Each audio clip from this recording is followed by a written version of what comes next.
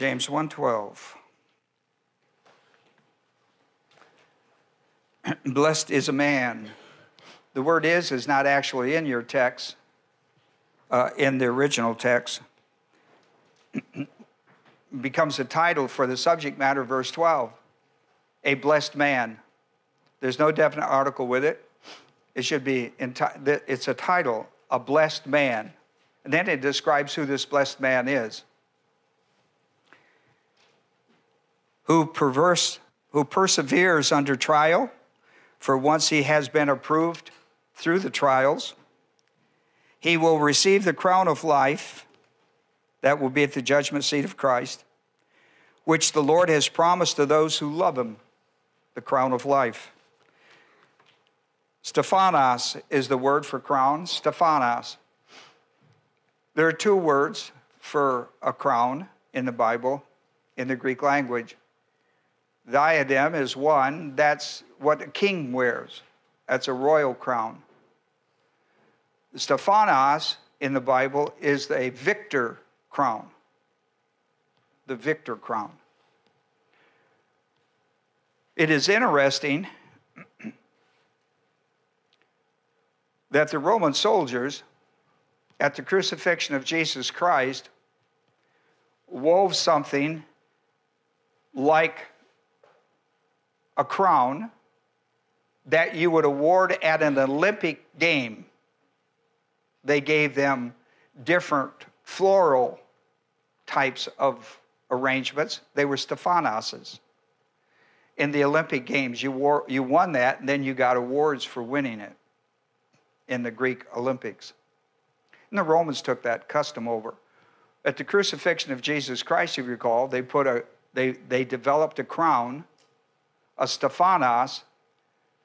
In mocking him, it was the victor's crown. It was always known as the Stephanos was a victor's crown. They built this around him, mocked him, and put it upon his head and pressed it in. You remember that was the crown of thorns. And it was called a Stephanos. They put that on there and mocked him, King of the Jews, right? Because above his head, where the crown was, they put in the different languages of the day, right, King of the Jews. And so it was used, the Stephanos, in great mockery of what he, oh, so you're the hero of the day, and here's your victor's crown. Little did they know that that was true. And when he would be raised from the dead and ascend back to the Father, he would be prepared to wear the diadem crown as King of Kings and Lord of Lords. Just interesting to tell you that the crown they put upon his head and they mocked him with was called a Stephanos. Maybe that will help you the next time you read that to get a bigger picture of the total mockery that was being, the humiliation.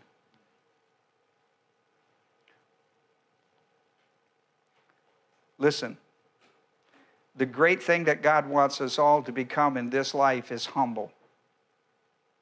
That meaning not by the world's pressures, but by the grace of God in your life as you come to appreciate deeply the grace that God has for your life in every category.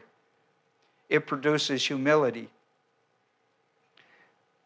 And you will need every bit of that to walk for Christ through the humiliation of this world called undeserved suffering. And when you wear it right, it has an enormous impact upon a lot of people. Not when you go through undeserved suffering as if it was humiliation, but when you go through it as being humbled by it. A joy and a pleasure to suffer for the sake of Christ, that God would count us worthy, as he did Job, to go through the fire and come out pure gold. And that's our subject today. And that's where we're going to go with this after a word of prayer. Let us pray. I give you a moment of silence as a believer priest. And what I say to my congregation here applies to those who are visiting with us by the internet. It's very important that you have classroom etiquette. The Bible is a spiritual book for spiritual people, for spiritual living. It has to be learned and lived by the power of the Holy Spirit. You can't study it, nor can you live it in carnality. Evidence of carnality would be personal sin. It could be mental attitude sins or sins of the tongue or overt sins. To remove carnality, you have to confess your sin. According to 1 John 1:9, he is faithful and just to forgive you and to cleanse you. That cleansing puts you back into a position of sanctification. You're already saved. You need to be back into fellowship with the Father through the power of the Holy Spirit. That's how you learn the Bible. That's how you live it. Learn and live it by the power of the Holy Spirit. Father, we're thankful today for these who have come our way to study with us, preparing ourselves, Father, for the great run.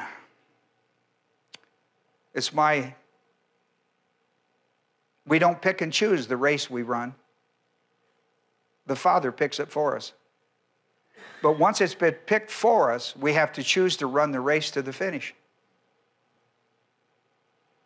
I pray that we would have all these years of Bible study, be prepared to do that, because there are a lot of people in the bleachers who watch the great Olympics of the Christian life. And we are to once entered into the race, we are to run the race to the finish. We are to keep the faith. And there will be a crown. There will be crowns awarded to us. And those crowns will be important in the next life. Whether they're important in this life, whether we ever understand how important they are, they're enormously important to our life in the next life. I pray we would grasp that today, Father, in the name of Jesus. Amen. Well, I went back and took a look, and this is our 8th lesson in the book of James, and we've speeded right up to verse 12. So we are really rocking along here. The theme of this verse, the theme of this one verse, is a blessed man. Now, I need to tell you that this word man is aner. It's not anthropos. Yet, anthropos and aner are really important names for mankind. They can be used generically. Like in this passage, it's used generically. It's not referring to a man as a male, but rather as a man in generics, as a certain type of person. And therefore, this is often translated a noble person. That would be a believer who has enough growth maturity. Are you getting warm? Yes. Let me take a break here. I just happen to, but sometimes I can't really tell because I have a coat on, and then I get heated up talking, and then you put a blanket on, I go, well, I guess things are different. All right, the blessed man. Now, you know, people use that word a lot, blessed, don't they? Have a blessed day, have a blessed this, have a blessed that. And there's a lot of truth to how they're using that. The word blessed today has become a coined phrase, almost like amen in the old church. People use this blessed all the time. It's become kind of like a code word, don't you think? When I hear somebody say to me, have a blessed day, I go like, huh? There's a brother or a sister, and I respond to that in like manner because it's kind of like a code word for us. What's interesting about this, well, I'll talk about it in a moment, but the word man, aner, is a noble one, and it refers to a believer, and a believer that has grown enough in spiritual maturity to be given an assignment of undeserved suffering. Listen to this. Blessed is the noble believer, one who is spiritually mature enough to receive this. Blessed is the man who endures, that's patient, as hupomone, patient, and that's patient endurance. Blessed is the man who endures temptation, for when he is tried, he receives the crown of life. The crown of life, which the Lord, which is not in your text, it's italics, has promised to those who love him. And so he's talking about it, a blessed person is one. You don't choose the race. You just got to understand this. You don't get to choose your suffering unless it's self-induced. But if it's undeserved suffering, God chooses it for you. And once that's chosen for your life, now it may be a short course, it may be a long course, it may be a forever course. But whatever course he chooses for you, you're to run that course to the finish. And in this case, it's undeserved suffering. In this case, you don't have to, quote, win. What you're after is the prize. You don't have to win the race, you have to finish it. And if you finish it, you get the prize. In this case, the prize is the crown of life. There are 4 crowns we'll talk about today in this study. My main thought to you is that we're not talking about a man as a male. We're talking about a believer who has reached spiritual maturity, and God has chosen, like Job. God chose the race. Okay, Job, I'm going to choose the race, and you're going to run it. Right? Yeah, you choose it. He'd have never chose this. You will never choose what God picks out for you, but once it's picked for you, God has picked the perfect course, the perfect race for you to run. You just have to know that in your heart. God is faithful. Listen, you better write this verse down in your paper because you're going to need it at some point in your life, whether you think you do or not. Philippians 1:29. It has been granted for you not only to believe, but to suffer for his name's sake. And when he picks that suffering aspect in your life, and only you know it.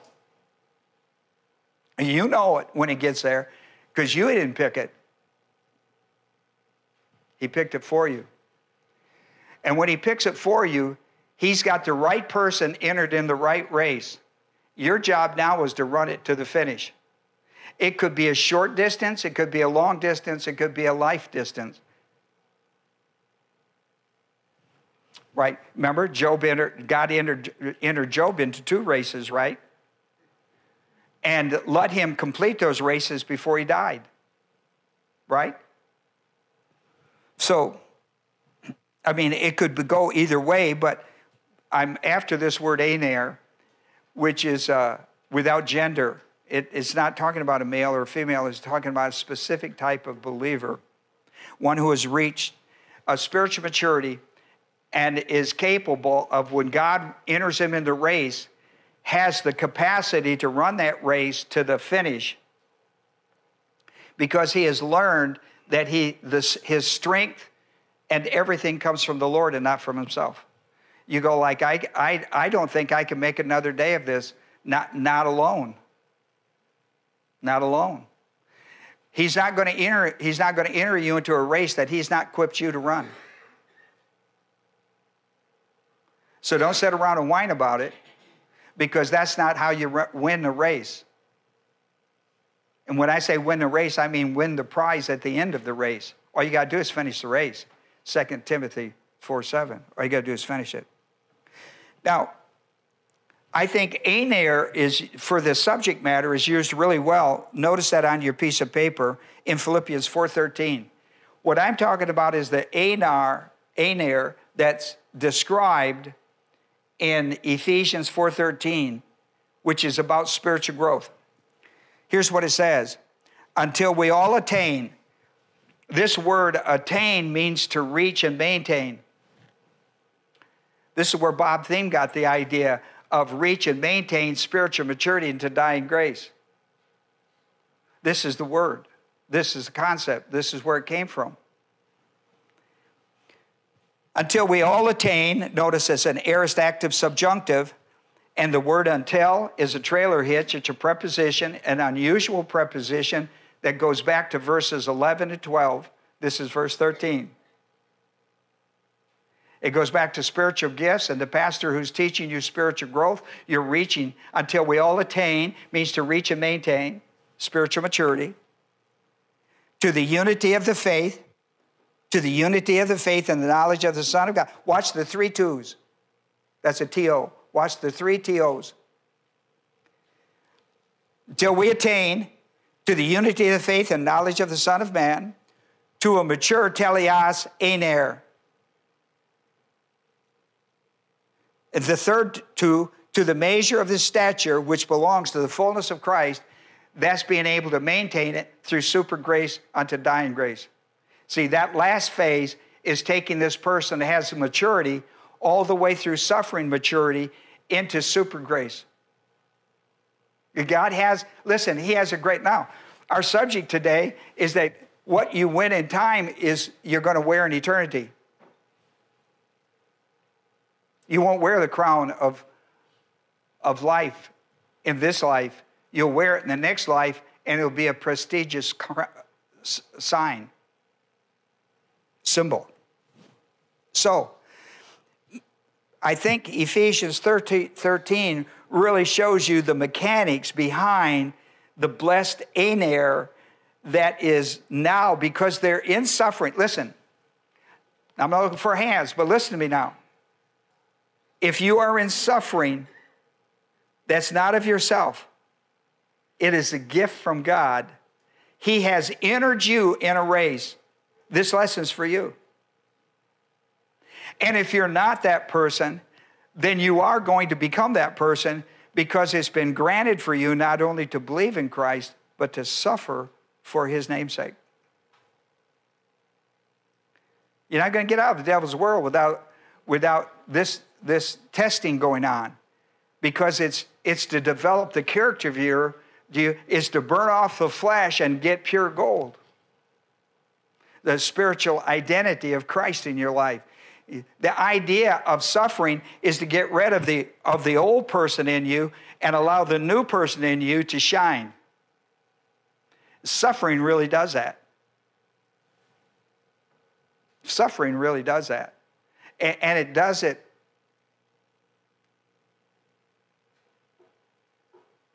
It does it. I don't want to say speedily, but it sure does it constantly. So, this lesson is for you. And I want to tell you, not only are there good things in this life in developing you spiritually and having an enormous witness to other people, but in the next life, this is going to pay you high dividends. You have it is impossible for me to tell you how important crowns are going to be like for you in the next, and listen, it's going to come out of suffering. So this is important. In some way or another, in this one, the crown of life, a blessed man. Now, when I looked at my text and I saw that the blessed man was a title, I looked at it and I saw 3 sections. I saw, here's what's important for undeserved suffering for the crown of life. Perseverance. That's running when you don't feel like it. That's doing things you don't feel like doing. That's sometimes doing things that are necessity in your life that you just have to put a stick in your mouth and chew on it to get through it. Thank God it's not every day. But there's a reminder every day that you are running a race. Some days are worse than the others. Sometimes the information that's being fed off that suffering is different from day to day. But you're running a race. And God has chose that for your life. I don't know. You think, well, that's not. Why did he choose me? I don't know. But I tell you, he chose whatever suffering you're in, he chose that for you because you're capable of dealing with it.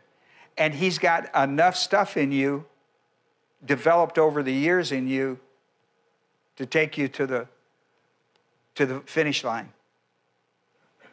That part I know. So here's the key to it. Once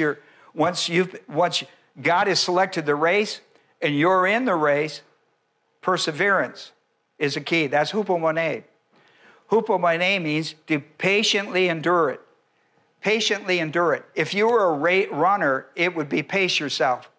It won't take you long in your suffering to learn you have to pace yourself. Agreed? I mean, there's certain things I have to do at this time of the day or I cannot get them done. I've got to do certain things. I may have to throw something in the crock pot because I go to work. And when I come home, I couldn't throw anything in the crock pot. I'm a crock pot myself. I'm in need. And so you learn how to patiently endure it. You know how to pace yourself. And so you learn to do that. But listen, God will show you how to do it. Perseverance is something that he's a master in, and you're not. This is all a new journey for you. Unless you've been running that race for years. And then sometimes you just get so tired of persevering. Therefore, you need to understand that patient endurance comes from patient endurance. Both the patient, like the flesh, not, the spirit, not the flesh. The patience part of that. And the endurance part of it is that inner strength that Christ gives and only Christ can give. If you're trying to figure out a short way out of this, there is none. Perseverance. But perseverance, that word focuses on the pain of the journey. Patient endurance focuses on the positive part of it. And so even though perseverance is a good word for this, to me, when I hear the word perseverance, I think of enduring the pain of the journey, not the pleasure of it. Patient endurance says focus on the journey on a positive side, not a negative. And that's what Paul is trying to tell his church, because the church is going through, there are a lot of races being run, persecution, physical, emotional, all of it. And so Paul is dealing with that. The second word, and so he says, blessed is the man, that's the theme, who has persevered, that's a present tense, as in the midst of the race, under trial, that is the race that God has picked.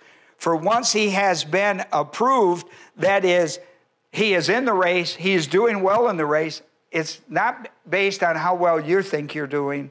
It's how well God knows you're doing. And once he sees you, listen, approved means that he will settle down in your soul the race you're in, the suffering you're in. See, when you're going through it, you're not there.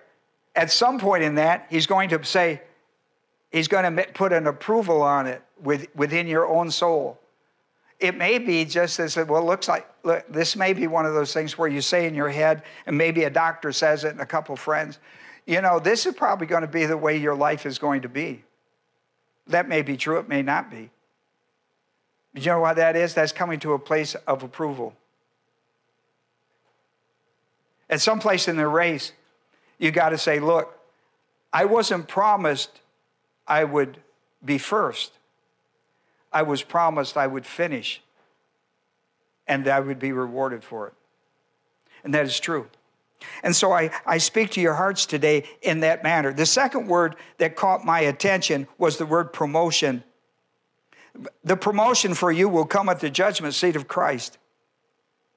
I mean, it is possible for you to get promoted in this time. Job was.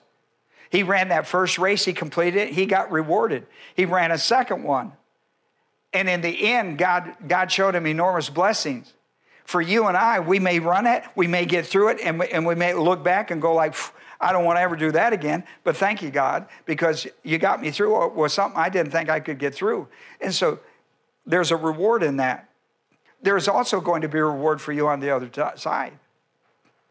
If you finish the race, it may be a short race, it may be a long race, it may be a life race. You're going to listen, if you complete the race, you get the prize. If this is undeserved suffering, then you're going to get a crown. And he may ask you to enter another race. You did so well and you had such a good testimony.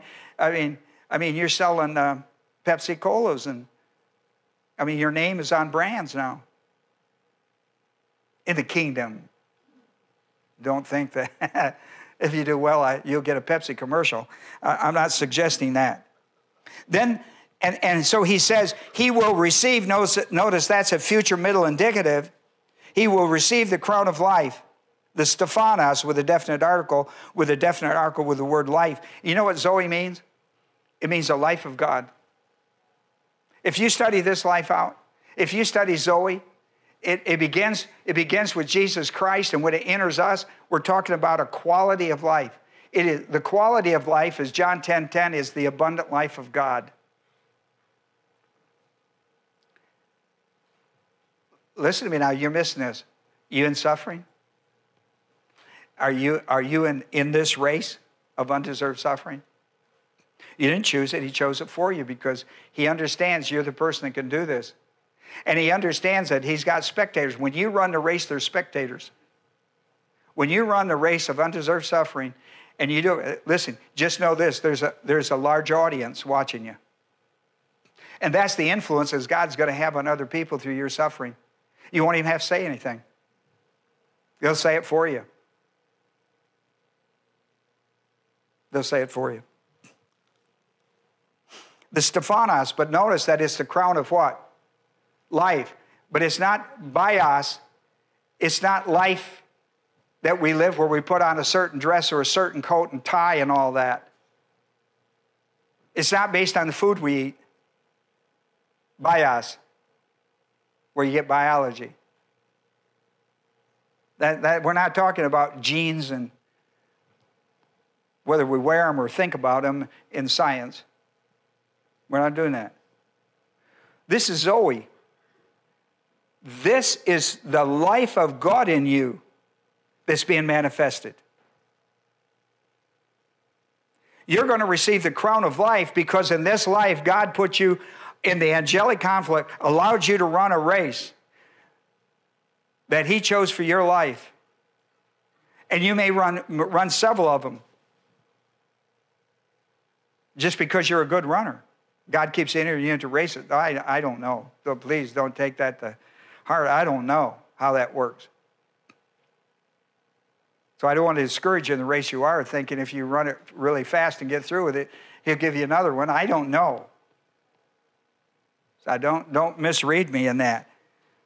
You're going to receive the crown of life. And there's a good reason why they call it. You always pay attention what the crown represents.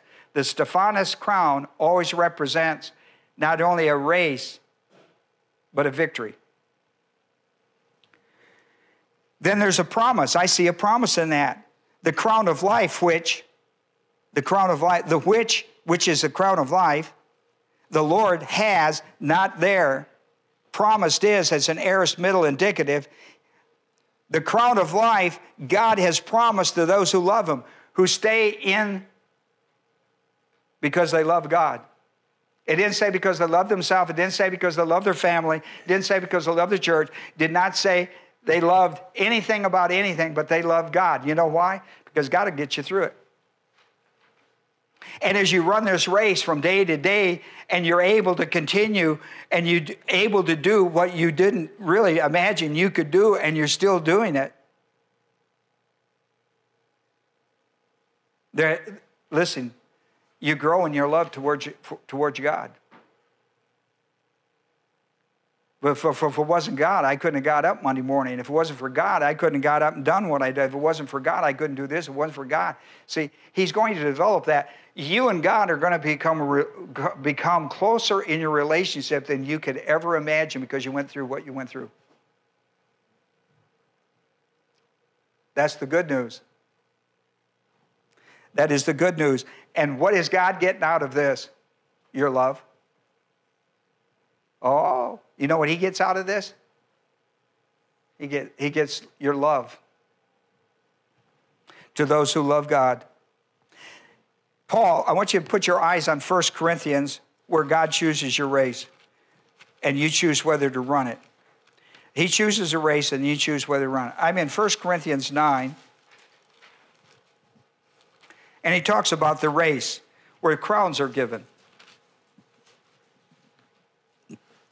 And I put on your paper the qualifier, the qualification, qualibility, and then disqualifications. Here's verse 24. And I left a little space because everyone in here could go through some undeserved suffering. if you're a believer in Christ. So it'd be well worth your time. Do you not know? You do now, because I'm going to teach it to you. Do you not know? You are going to now, because I'm going to teach it to you. You do not know, but I'm going to teach, right? So when we leave here, we now know. All right. Do you not know that those who run in a race all run, but only one receives the prize? Run in such a way that you may win. Remember, winning is finishing. And what is the prize? A crown. And what goes with it after it's won. Run the race. You don't pick it. He picks it for you. That's Hebrews 12:1, by the way. Hebrews 12:1. He picks the race. Listen, here's what Hebrews 12:4. Run the race, listen to me now, that's been set before you. Did it say that? Run the race that's been set before you. Listen, here's what you need to know, maybe worth putting on your paper. The Lord chooses the race, and we choose to run or not.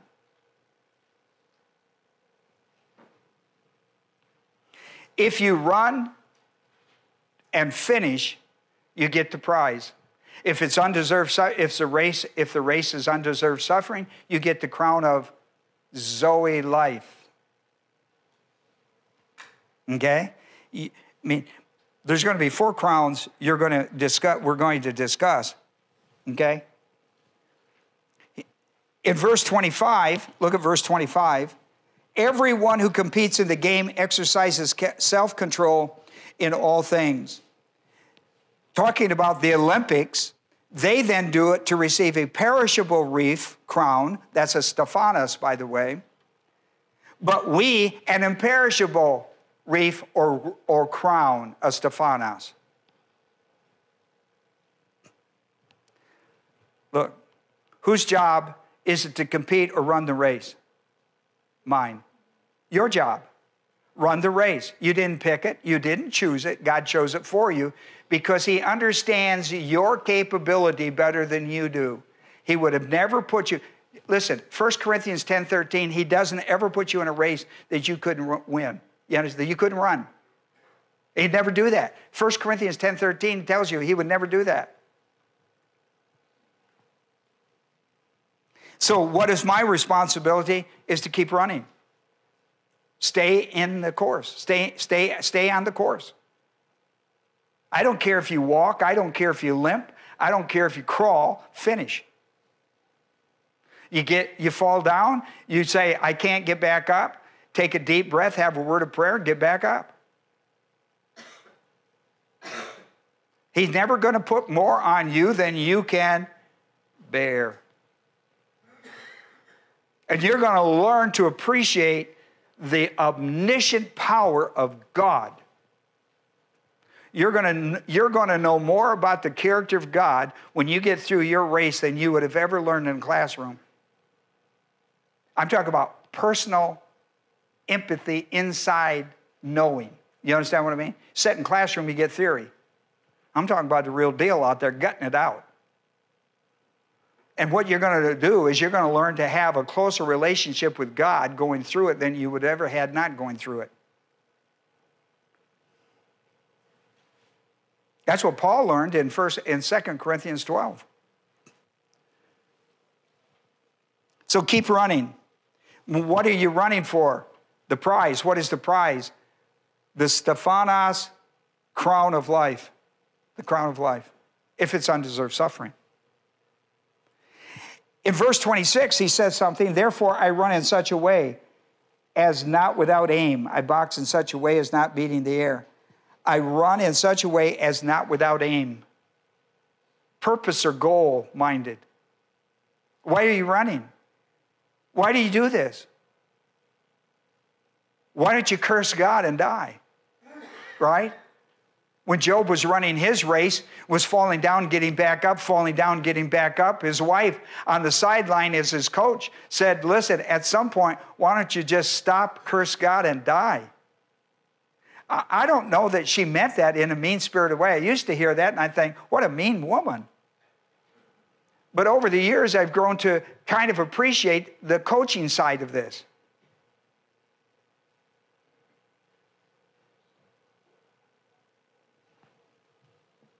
Run in such a way. And he uses the word without aim, which is an interesting word because it has the alpha privative on the front of adelos, and it means without uncertainty. In other words, stopping in the middle of a race, going, why am I doing this? Why do you do this to me? Why am I doing this? Okay, are you through crying? Because you're not going to get out of the race. You can't go back to the starting line. You can't step out of the course.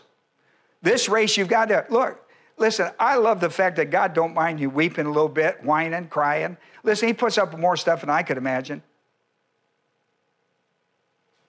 He does in my life. I mean, I go like, I wouldn't put up with me in a minute. I know. Me and Jane are the only two people. And sometimes I question Jane, you know. Sometimes I feel like I'm the only one putting up with you. Run in such a way without aim, uncertainty. Why? Hebrews says, keep your focus on Jesus. You know why? Because he is the author and finisher of your race. Keep your focus on the race. Keep your focus not on your suffering, not on your race. Keep your focus on Jesus Christ. Lift your head up. Quit getting down on yourself. Lift your head up. Lift your head where your prayers are going. They're not going down. They're not going into the earth. They're going up. Lift your head where your prayers go. Get your focus on him. He is the author and finisher of the race you're in.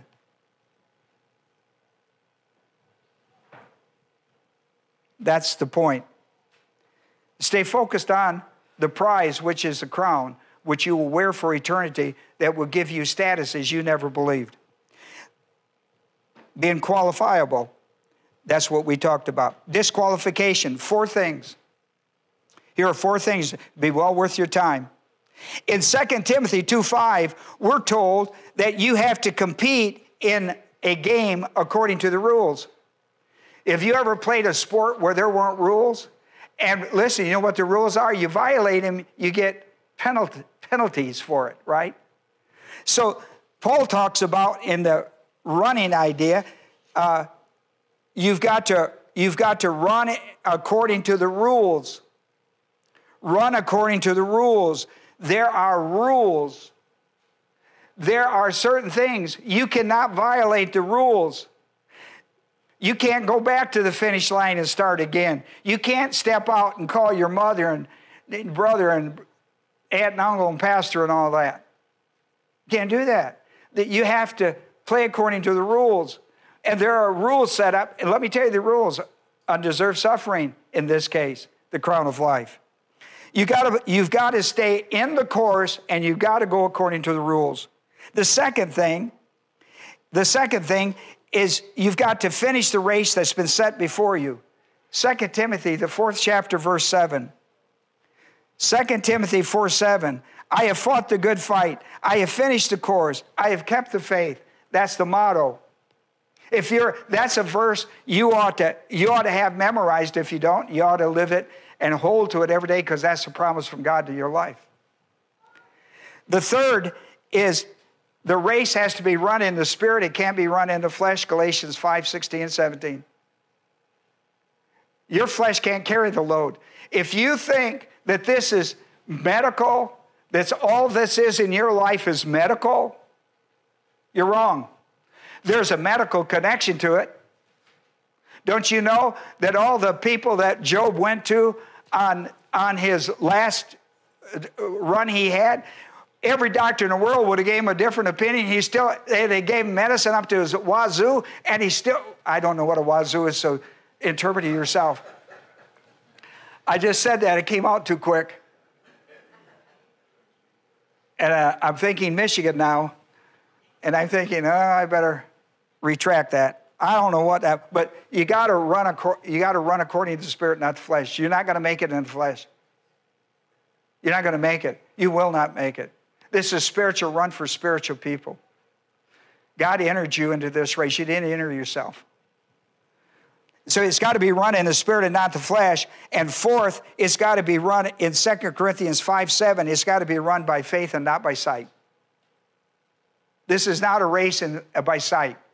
There's no logic to it. There's no empiricism.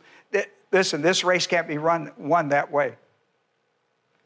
So you got to run. So be sure, don't get disqualified. Paul goes into a pretty good discussion on that, doesn't he?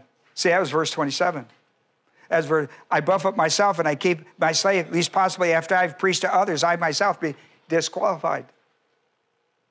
Disqualified. Here's the second thing. Once a believer enters a race for the victor's crown, there are, your notes on your paper is not right. It should say, there are at least 3 ways. That's how it should read. I read that this morning, sat down with a cup of coffee, and I went, oh, wow, what? I don't know. But it should be, there are at least 3 ways the church-age believer could fail to receive it. I just mentioned, for not laying aside, listen to what Hebrews 12:1-2 says. This continues my subject, by not laying aside every encumbrance and sin that does so easily entangle us. See, that tells you that once you engage in the race and you go, okay, I got to run it to finish. Listen, there are things that you've got. What would be a runner's encumbrance? It'd be a sweatsuit. You go like, well, I've looked at my competition. I think I'll just wear my sweatsuit. I think I can run this race with my sweatsuit on. And then you get along the way and you go like, no, I can't because everybody's passing me. I can't do that. That's an encumbrance. That's an oskos. That's an O-G-K-O-S in the Greek language. That's having something bulky, something that you're wearing, something in your life that's dragging you down. Al would call that old man cosmos diabolicus thinking, and he'd be right, because he's talking about transformation in verse 2, by the renewing of your mind. That's exactly what it is.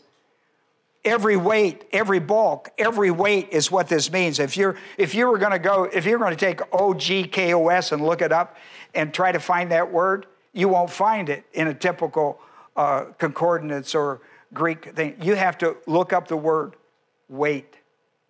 That's a W-E-I-G-H-T, just like the King James says. That's what the King James says. That's called an encumbrance. It calls every weight.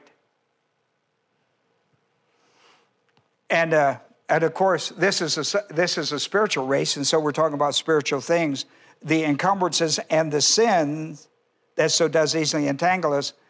By not running with endurance the race set before us in the Hebrews 12:1-2. Listen, there's no sense resisting it.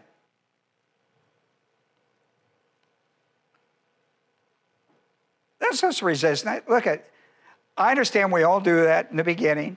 We go to the doctors, we go to this, we go to that, we go to prayer 3 times or 4 times, whatever. And it's still there Monday morning. Oh, geez. I took the medicine all week, and I've still got it. After a while, the doctor goes like, I don't know, look, it's just something. So when that all reads out in your life, stop resisting. Now, I'm listen, God understands you've got to look at all the things. You're a rational person. You got to look at all the rational connections could be to make sure that it's not something that maybe it's my diet's bad, maybe this is bad, maybe that.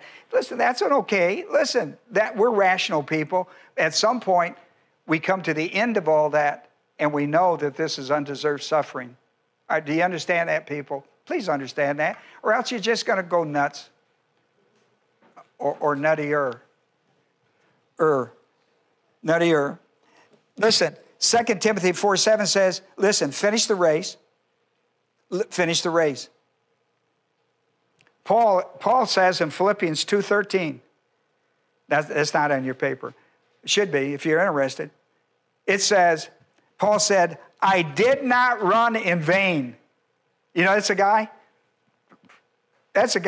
who ran it, fall down, got up, had to refocus his thinking, Because sometimes the pain and the suffering can become overwhelming without the power of God in my life to overcome that.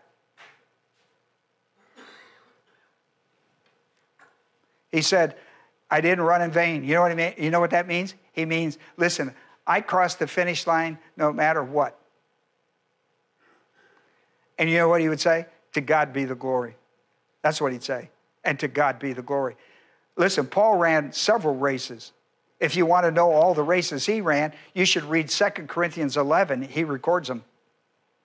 More than I would care to run. More than I'd care to run.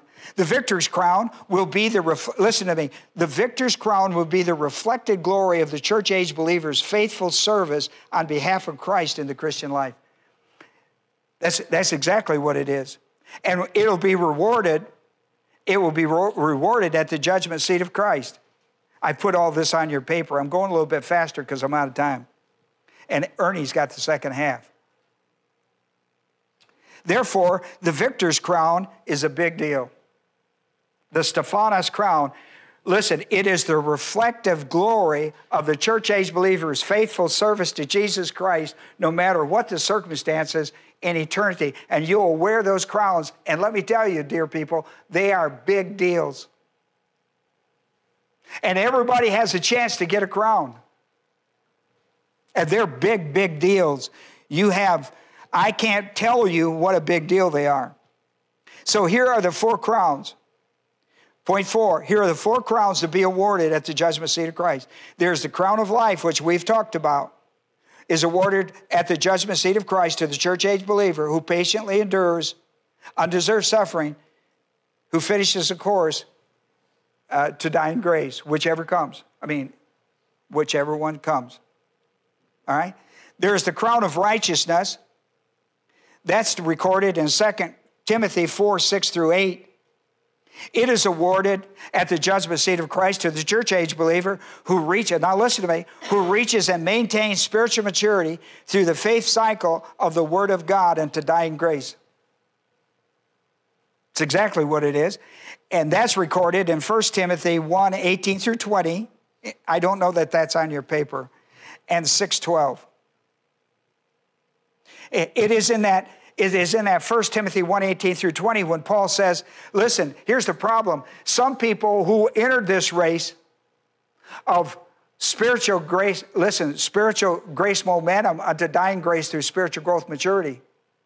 Listen to what he says. Some have rejected and have suffered shipwreck in regard to their faith. So that's verse 20. And listen, the saddest thing is to sit and watch people in a race and then turn around, walk away, and throw their garments down and say, I'll never run that race ever again.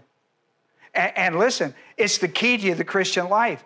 It's growing in the Word of God and the Word of God growing in you. It's one thing for you to grow in the Word. It's another thing for the Word to grow in you. When that combination works, we call it growing in spiritual maturity. And that's the name of the game. And so there's one for just staying faithful to the Word of God. There's a crown called the crown of righteousness. Then there's the crown of glory. In 1 Peter 5, 1 through 4, it is awarded at the judgment seat of Christ to the spiritually gifted pastor teacher who faithfully shepherds God's flock under his care. He is told in this passage that he must exercise oversight of spiritual growth, that he must not get involved in compulsory ideas nor lording over his people under his care. He must voluntarily do his job. He must do it according to the will of God. He must never be engaged in ministry for money. It's called sordid gain. He must eagerly share what God is teaching him to his people. He must be eagerly sharing in the truth of the Word of God to stimulate their spiritual growth. And finally, when you read that, it will tell you that he needs to prove himself. This is the one that gets the pastor teacher. Prove himself to be an example to the flock.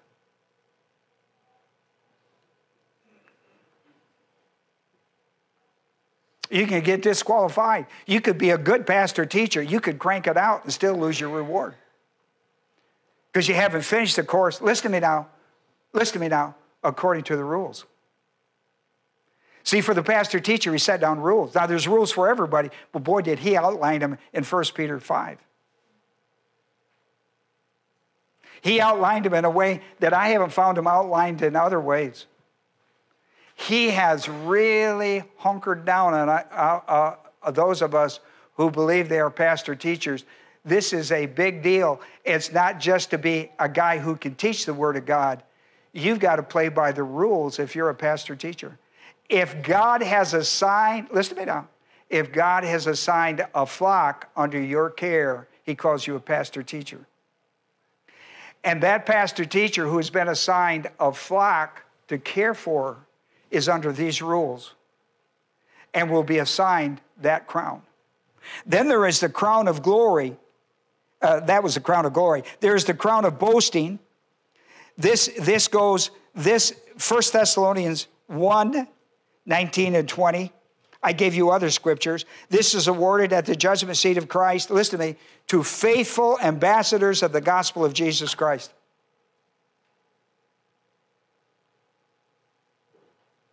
Because you take seriously your ambassadorship and share the gospel of Christ with other people who need to hear. You receive the crown of glory. This crown of glory is interesting when you read all the different passages about it. Listen, it can be reflected in while you're living. You will know that you're going to get the crown of glory of boasting because you hear it back. In Philippians 4:1, Paul says to the Philippians, "You are my crown of joy and rejoicing." You know what that is? That's already the reflected glory. In eternity, that's even going to be greater. That's already the reflected glory. Now, let me tell you how I know this. Well, first of all, the Bible says it, but in my own personal life and experience. One day I was reading this, and I was standing in the pulpit, and I had my sermon all done. I was standing in the pulpit and talking, and all of a sudden, the Spirit of God put in my heart that I should share part of my testimony. I stopped in the midst of this thing, and I shared my personal testimony about my conversion. And when I got through talking about how John Haggai had come to Tarrant City to Central Baptist Church and preached that gospel, this old converted Jew firing out, "You better get saved or you're going to fall into hell and burn." And I went, "Not me, dear God." When he got through that week, and I got through that whole deal, and when I told that story, and when on my way home, the Father said to me, in my spirit, not audibly like a bird flying or something, but in my spirit spoke to me and said, "You know what we just did?" Like what? I mean, I was there for 2 hours. What do you mean? He said that, "You know that personal testimony that you gave to John Haggai?" I said, "Yeah." He said, "You know what that was?" It was the reflected glory still on earth to a guy that's in heaven that's going to get the crown of boasting. And you know what you are? You're a testimony. You are a reflection of the testimony of the crown of glory, of boasting. Isn't that interesting? And I went, "Ah, that is so good. Thank you." See, so I share that with you. That reflected glory. That's what John Haggai is going to have his entire life, and not just from me, but from others. But the crown of boasting comes, even part of it comes here, when it's the reflected glory of this guy's faithful ambassadorship of the gospel of Jesus Christ could save a sinner such as I. Our Father, we thank you today for these who have come our way and studied with us in this doctrine. We know we kind of sped up a little bit on it, but we put it all down, Father, on paper. Pray the Holy Spirit would minister the truth. We spent a lot of time on the gift of life because it was the subject of our lesson. And I pray, Father, the Holy Spirit would minister this truth Not only that, Father, as we take the offering, we thank you, Father, for the way you put on the hearts of the people. We don't have to browbeat our people. You put it in their hearts what they should give. And we take that money and we give it back to you, Father, in great ministry opportunities. And we're thankful for that cycle of grace in Jesus' name. Amen.